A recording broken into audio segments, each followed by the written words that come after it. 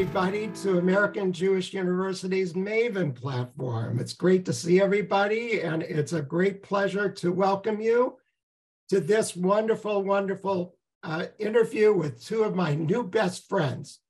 Helene Stapinksi is the nationally best-selling author of 3 memoirs, Five Finger Discount, Murder in Matera, and Baby Plays Around.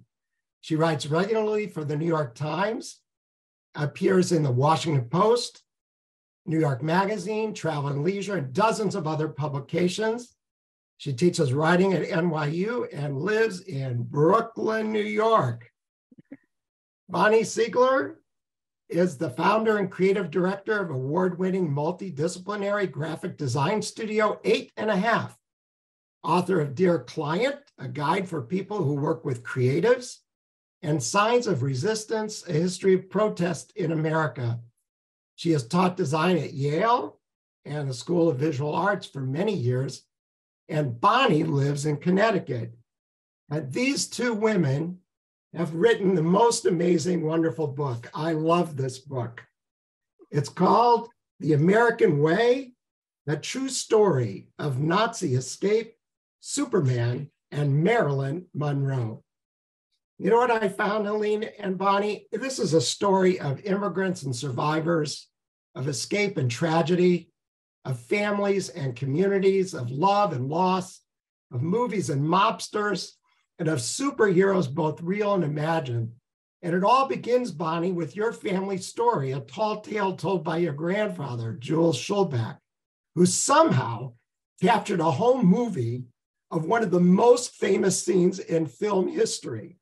Marilyn Monroe, standing above a subway grate in New York City, her dress billowing up over her head. Tell us about that. Well, my grandfather shot film often. He had a 16mm movie camera that he loved. And because of his experience getting out of Germany and losing so many family members, he really felt it was important to capture everyday moments. So he always had his camera and appreciate everyday moments. And then on his block, they were filming the day scenes from 7 Year Itch. He befriended someone and they said, oh, you should come by tomorrow night because we're shooting, tomorrow night at like 1 a.m. So we went out with his movie camera and he basically was standing right behind the camera, right behind Billy Wilder. Wow. And there were movie lights. So, home movies are often problematic because there's no lighting, but he had movie lights. So he was really close to her and he just filmed. It is incredible footage. The scene in the book is amazing, the way you describe it. Hundreds of men, mostly, late at night, trying to grab a glimpse of this fabulous movie star. She was already quite famous. Mm-hmm. And I'm not sure they knew what was going to happen with that dress, but boy, oh boy, that was something else. Helene, how did this story come to you? Well, Bonnie had the footage. She had found the footage of Marilyn Monroe. She'd held on to it for a while, about almost like a decade. And then when things started to get kind of heat up with the anti-Semitism again that we're sort of experiencing now, not that it's ever gone away, but when things started to get bad again, she wanted to get her grandfather's story out there about him escaping Nazi Germany. And also he went just through reminding people what happened at this moment in time. That was really the point. Like, remember what happens when we hate others? This is what happens. Right. So the footage was really the way in. She said, oh, I have this footage that my grandfather shot. She was told a friend that she wanted someone to write a story about it, about not just the footage, but her grandfather's story of escape. And so the friend said, oh, I know just the person. She put us together and we met, and I looked at the footage on Bonnie's phone, just tiny little thing, but it was amazing, blew my mind. And then she told me the story about her grandfather and his escape. And that was more amazing than the footage. And so I wrote a story for the Times. I interviewed Bonnie. I interviewed a bunch of other people. The story ran in the Times in 2017 and it went viral. It was one of those stories that just went around the world and back again. And you can see a little bit of the footage in that clip if you look online from the New York Times. And then a couple of years went by, and in the meantime, Bonnie found out that her grandfather's financial sponsor to come to America was the publisher of Superman. Wow. And so we didn't have that element when I wrote the story, but then she had that. And so she's like, why don't we write a book about my grandfather? And I was like, yes, please. It was kind of like a perfect blind date when we met. Exactly. Because it was just like, oh, this is going to work. Yeah. Well, yeah. Well, that's what's really interesting is that the two of you kind of clicked over this story and then began a whole process of research. I mean, how many years have you worked on this book? Well, I would say we basically did it during COVID. We talked about it in January of 2020, and then we started it right away and then worked for a couple of years. Yeah.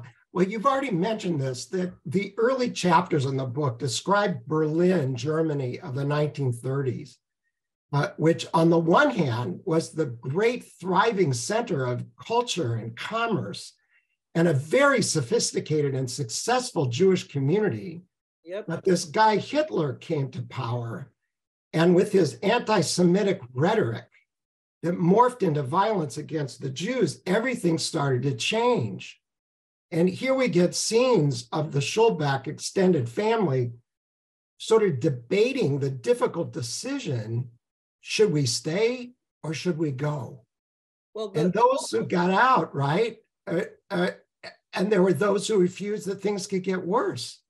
The older people felt like, especially my great-grandparents, they were established, they owned a business, they were prominent in the Jewish community. They're not going to bother them. They have money. They weren't going to be fine. They had fought in World War I. You know, they were veterans of World War I. They fought for Germany. You know, they couldn't imagine that would happen to them. And, you know, part of the problem was that they were successful and well established in the community. Hitler used that against them. He said the Jews are trying to take over, you know, and that's how it all happened. Yeah, Jews will not replace us. It sounds exactly familiar. right. You know, we have to hear that again, you know. You know, that's why I think the book certainly resonates with people today and the things that we're experiencing here in this. That's why we wrote it. that's the point. But the reason we liked going through that period in Berlin was to show there were 400 laws passed between 33 and 38 restricting the movement, ownership, everything for Jews. And that it happened so slowly over time, like the frog in the boiling water. Like you just didn't know where it was going, and you always thought, well, this I can handle, and then the next thing would hit. Yeah, this really resonates because I know that friends of mine have had that kind of conversation in the last couple of years. Oh, definitely. There's a Nathan Englander book called What We Talk About When We Talk About Anne Frank, and in it is that every Jew should know who would hide them today, that you reach out and figure out where would you go if need be.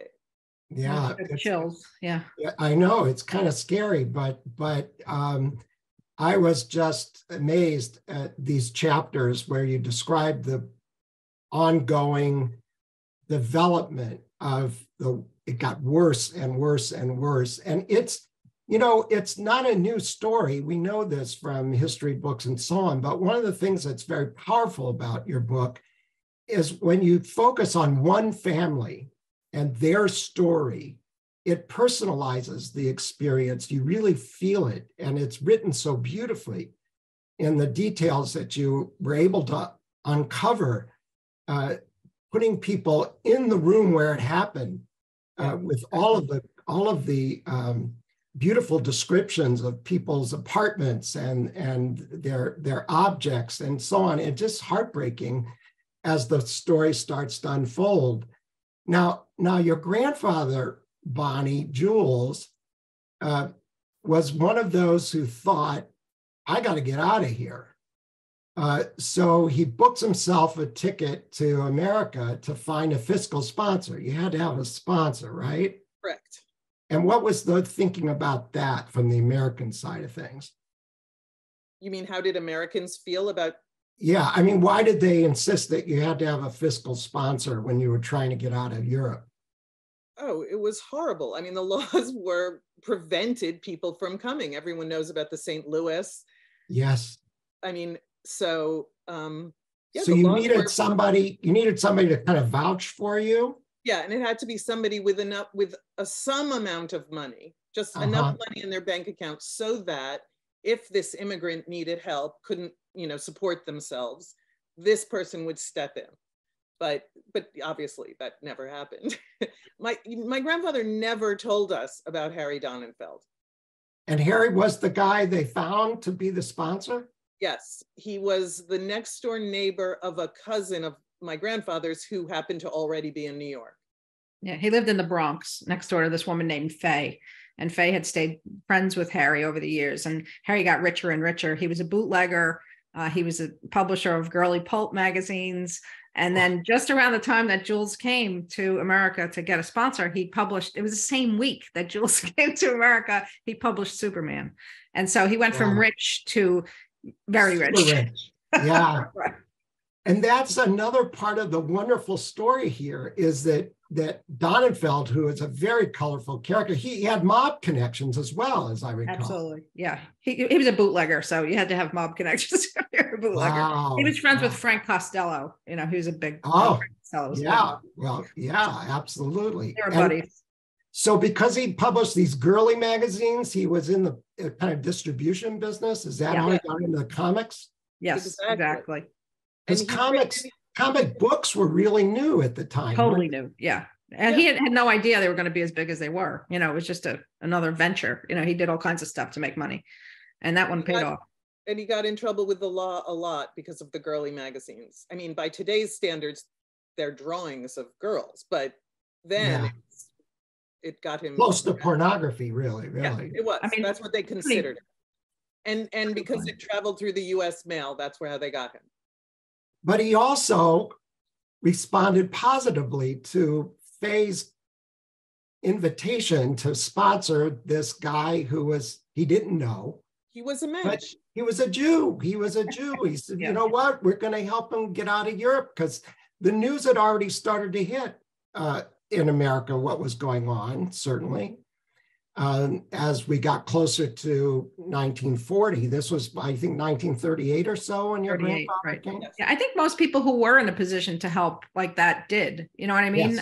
Yes. Anybody who had some money who was Jewish or, friend to Jewish people stepped in and tried to bring people over, I think. I think that was pretty typical. Right. And Harry Donenfeld, besides being the publisher of Superman, you tell a very interesting tale that a lot of people don't know about these two young guys from Cleveland, Joe Shuster and Jerry Siegel, who had created Superman, an immigrant from Krypton, whose given name was Kal-El, which in Hebrew means the voice of God, one of the most famous immigrants to certainly the United States. Absolutely. And one of the most famous, he really created the superhero genre. Yeah. So what's that story? How did the Shuster and Siegel find Harry Donenfeld, and what did Harry Donenfeld do with this creation of theirs? Well, Jerry and Joe had been shopping Superman around for about 5 years, unsuccessfully. People said, it's just like, the story of Harry Potter. 25 publishers rejected Harry Potter. Right.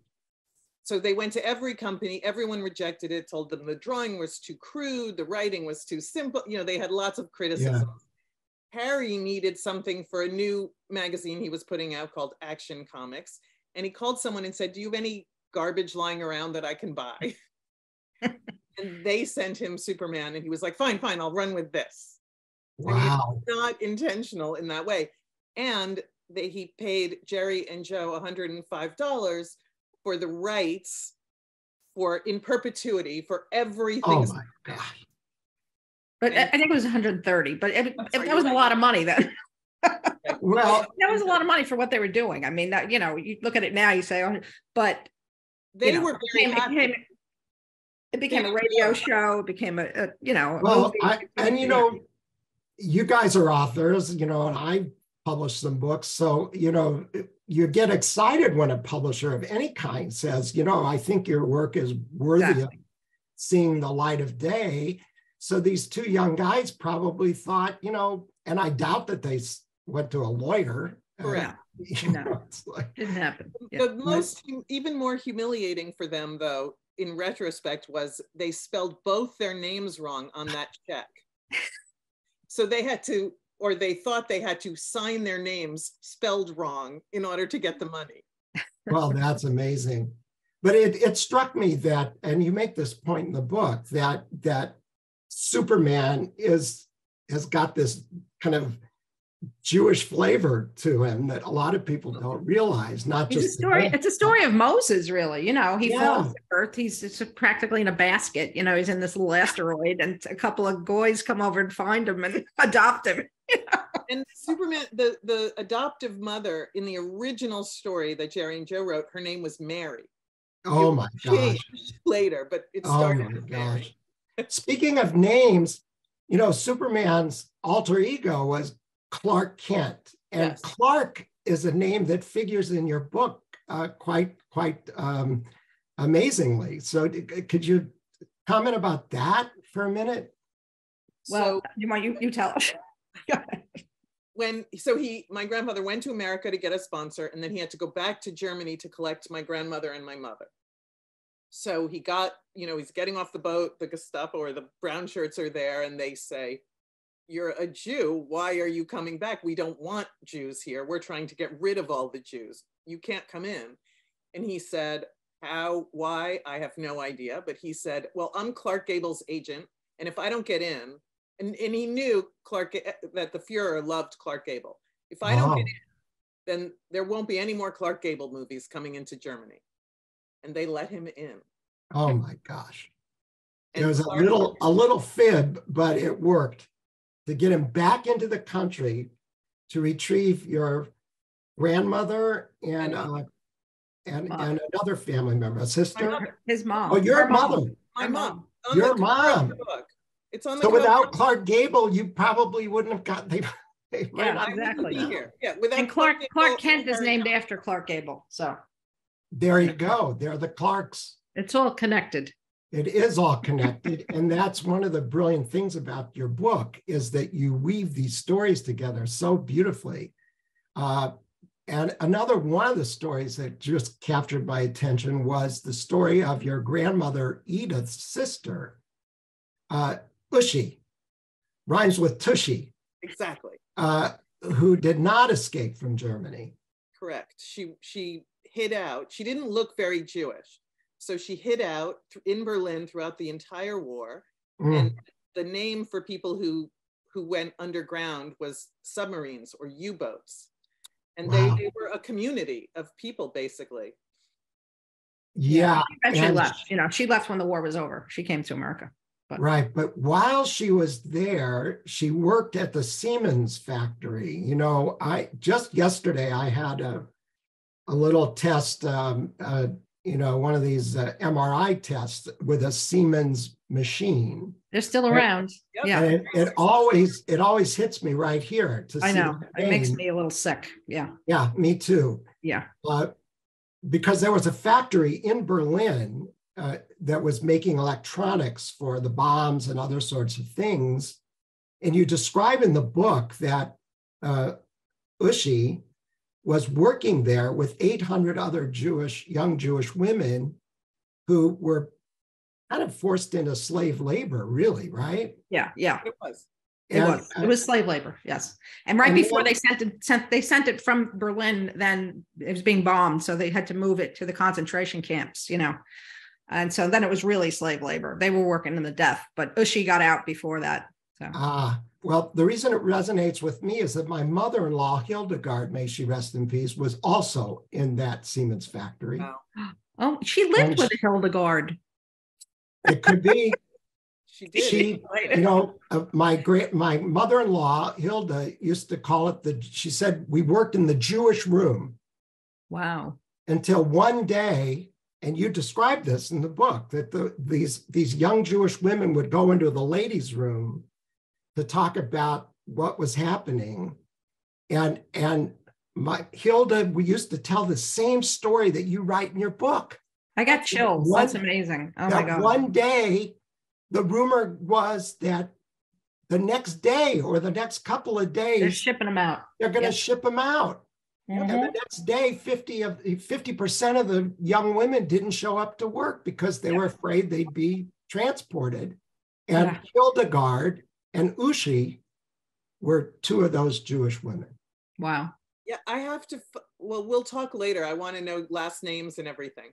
Yeah. Okay. There's definitely, there's a Hildegard that she lived with well, her name was Hildegard Liebal, but isn't that something? Yeah. Now, Uschi eventually made her way to New York, right? As you say, she Helene. met her husband on the boat coming to America, and wow. he hid out in Berlin for the whole war as well. And you call Uschi in your book a superhero. Absolutely. And this is one of the themes in your book. She toted. Now, how was Uschi a superhero?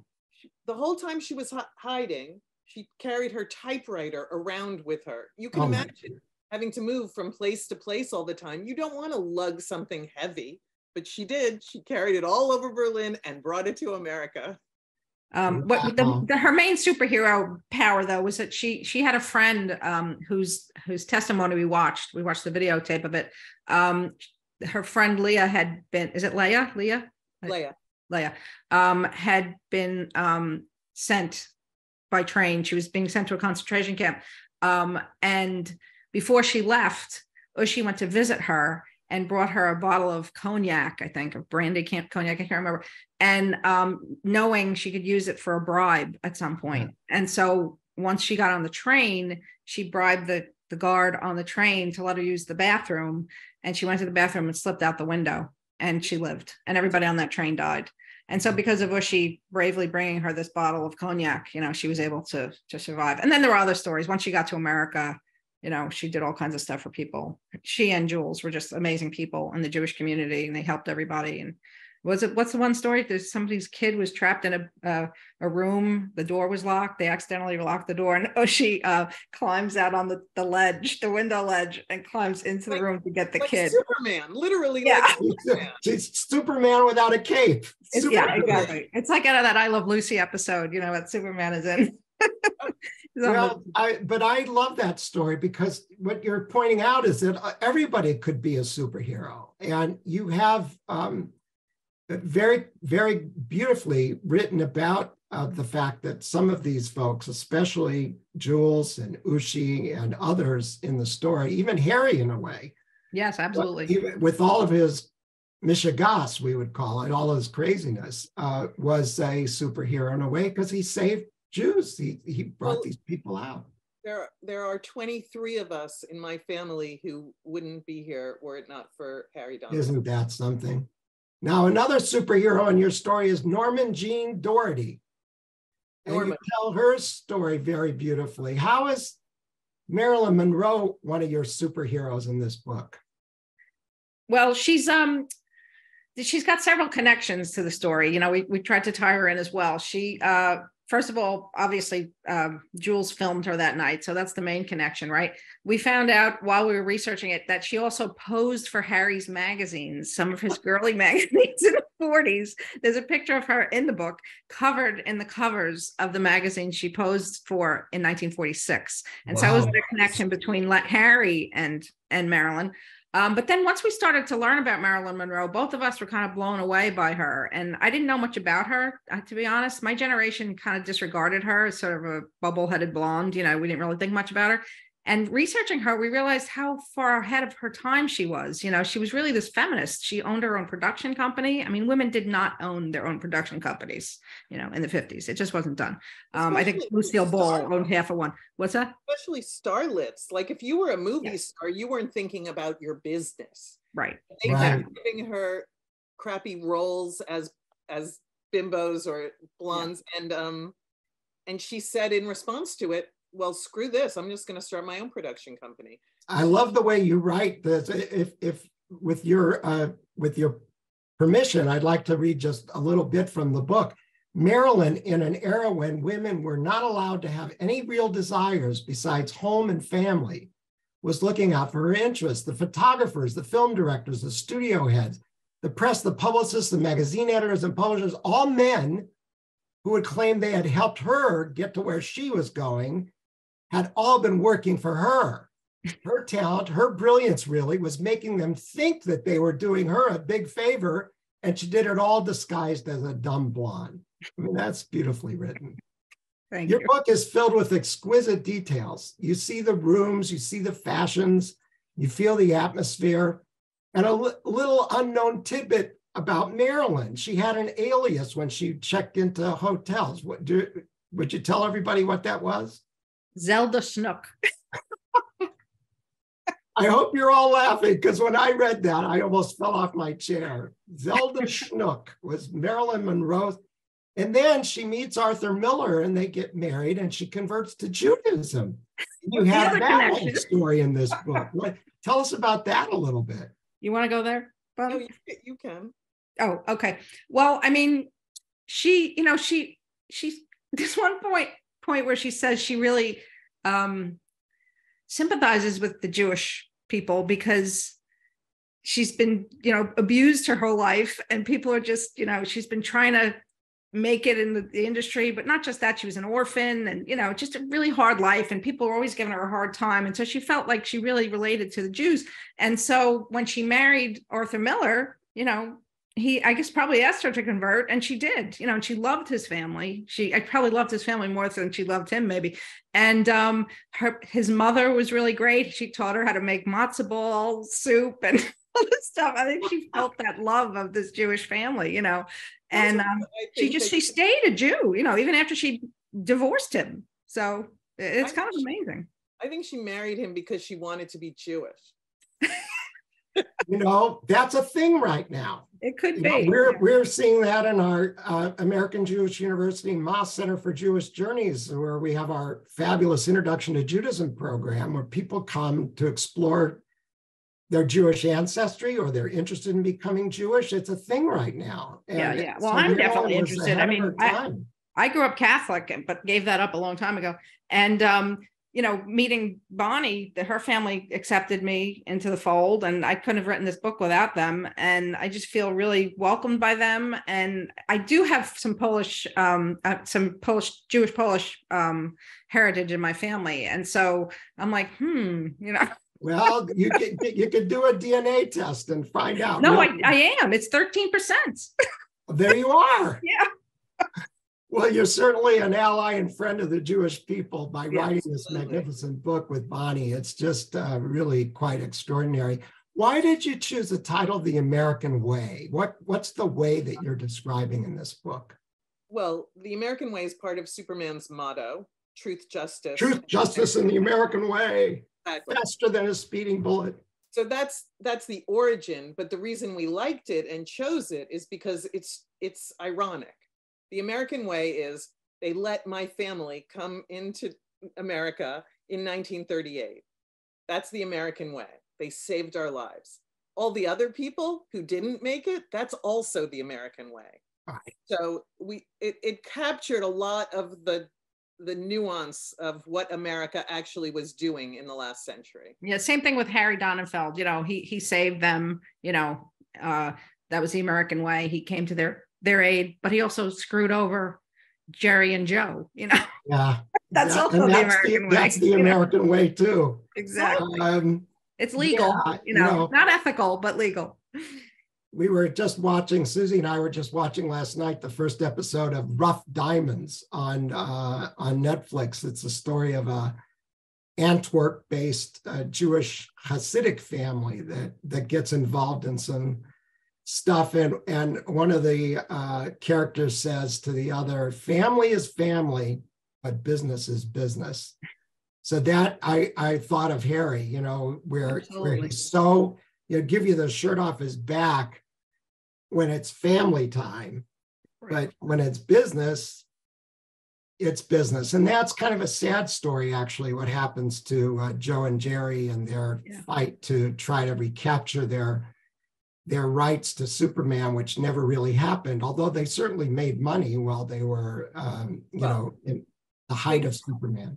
Ish. I mean, they sold it in 38. The first movie came out in 77. They weren't acknowledged until that movie. Wow. So they did get something. They gave them a yearly stipend, but it didn't make up for 40 years of neglect. Yes, for sure not. My Maven friends, if you have a question for our authors, please put it in the Q&A and we'll share it with everybody. But in the meantime, let's talk about the kind of concluding part of your story in the book, which is to sort of bring these themes together. And could you say a few words about that, how you wanted to intertwine these stories of both escape and superhero-ness and the American way? Yeah, I mean, I don't want to give too much away because I want people to read it and enjoy the surprises. But towards the end of his life, well, not the end of his life, when he was in his 50s, Jules's wife, Edith, Bonnie's grandmother, had a stroke. And they told Jules that she would only live a few days or a few weeks. She wasn't going to make it. And he said, well, then I'm going to take her home because I want to be with her in those last moments. So he brings her home and she lives for like 25 years because he takes care of her so well. Wow. You know? And so he was this amazing guy, and not just to her, but to the whole community. Like, he was the guy who you called if you fell off a stepladder and needed somebody to come and pick you up. You know, he was the guy who would bring you to the doctor if you needed to go. He was the guy who would call and remind you to take your pills. You know, he was the guy who was on the Block Watch Association. He was the mayor of the block.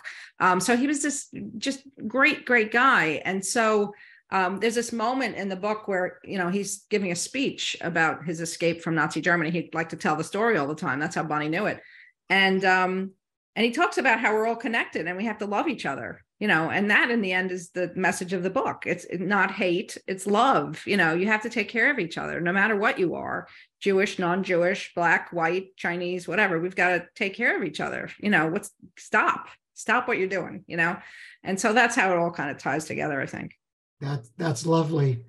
Bonnie, you called your grandfather Opie, and some German families would call a grandfather Opa and Oma for grandmother.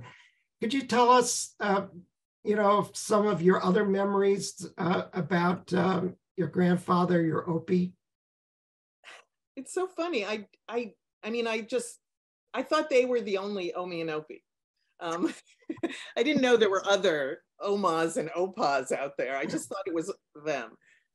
Well, one of my favorite things is when we found the film, my husband and I found the film, we realized we got it. The story he's told, here it is.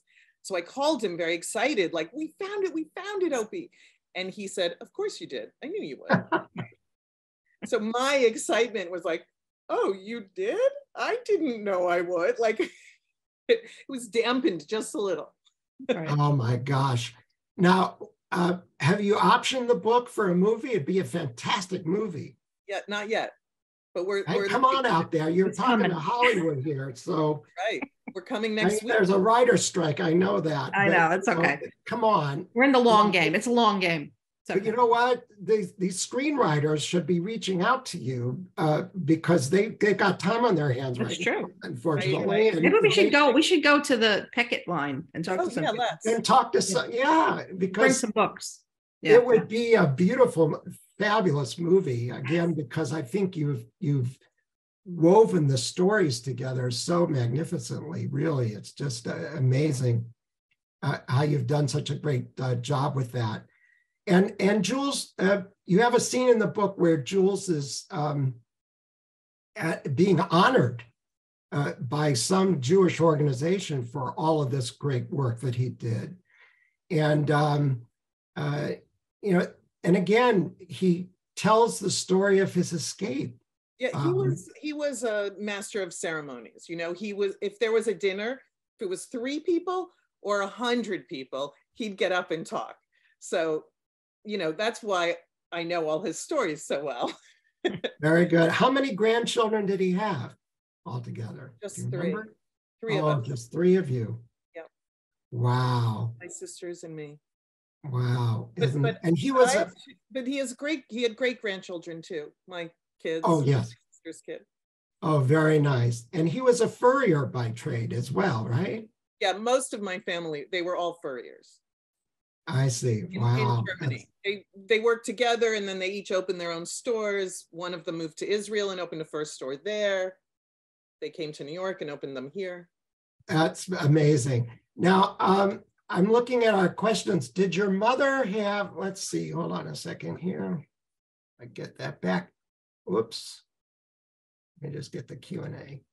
Did your mother have any friends in Berlin who were saved by the Kinder transport to England? David Goldstein asks. No, David, my mom was only 2. She was born in 36, so she came over in 38. So she didn't really have friends yet, I don't think. But my grandparents definitely knew people who gave their kids to the Kinder transport.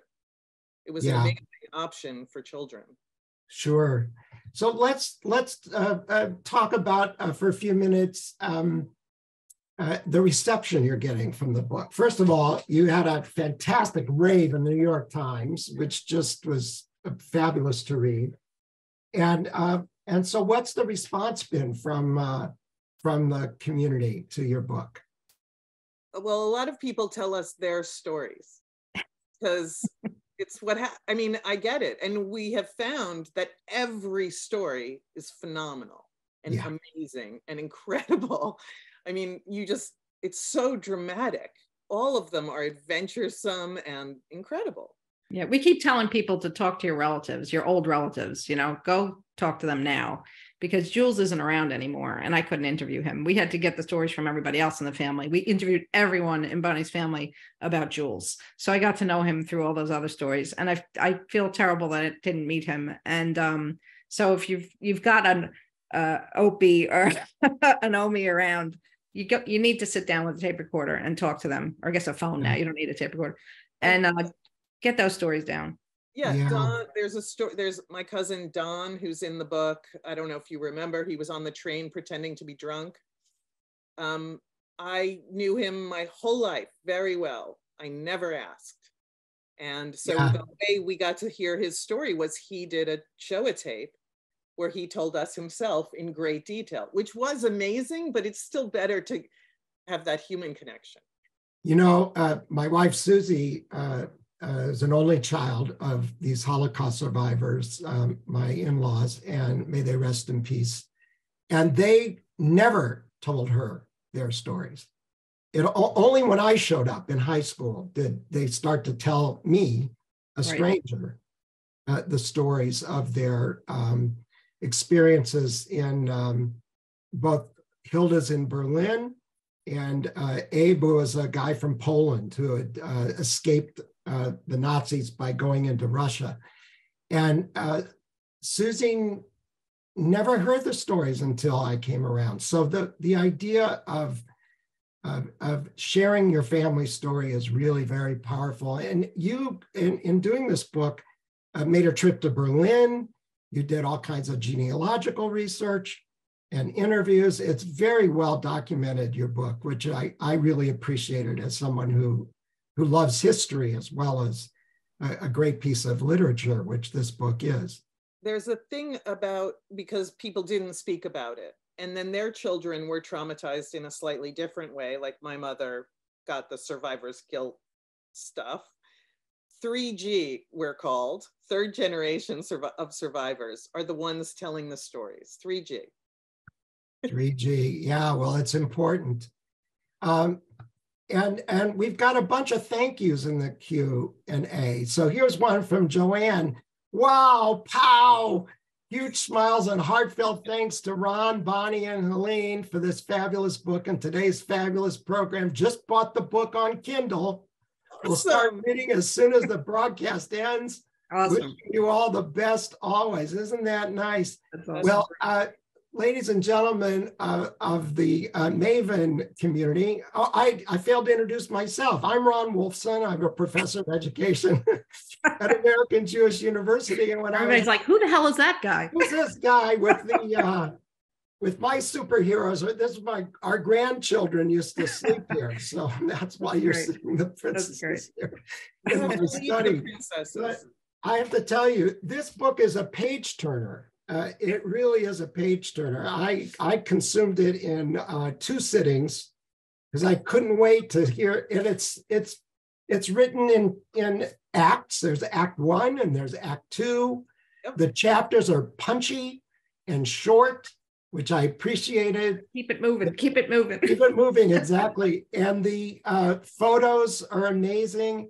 The only thing I was missing is the actual film itself. I mean, is it available somewhere? Can you see it? There's a little snippet in the New York Times article that Helene wrote in 2017, but yeah, that's it. Where's the film now? Is it in the Smithsonian, Bonnie? Where is it? Maybe one day it's, in a safety deposit box. She's saving it for the movie. When we get the movie deal, she's saving it for that. The movie deal. Well, I'll tell you, if there anybody who knows an agent out there, you ought to give these two fabulous authors a ring-a-dingy, because it's really a terrific book, and I recommend it to everybody. It's called The American Way, a true story of Nazi escape, Superman, and Marilyn Monroe. And do you have a final comment? If not, I have one. We just have 2 minutes left. No, I'm done. Go ahead. You go. Oh, well, here's, this was my conclusion, and it's your conclusion, that that Jules at that tribute dinner said, he thanked God and encouraged the crowd to always keep their loved ones alive in their stories. It was only there that they survived. Stories are what bind us together, not just as Jews, but as humans. Stories connect us. If you dug down deep enough, your story was intertwined with every other person's story. It's not just a matter of coincidence. We were all part of a vast network of interconnected narratives.